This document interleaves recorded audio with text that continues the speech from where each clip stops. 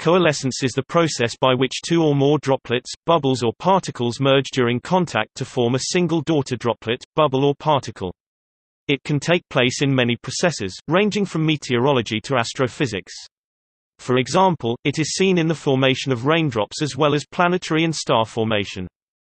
In meteorology, its role is crucial in the formation of rain. As droplets are carried by the updrafts and downdrafts in a cloud, they collide and coalesce to form larger droplets. When the droplets become too large to be sustained on the air currents, they begin to fall as rain.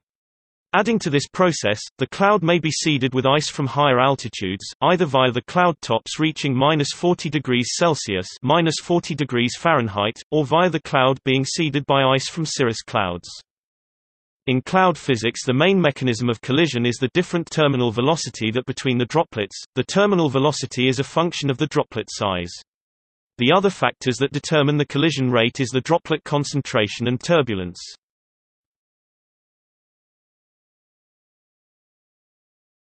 Topic: See also: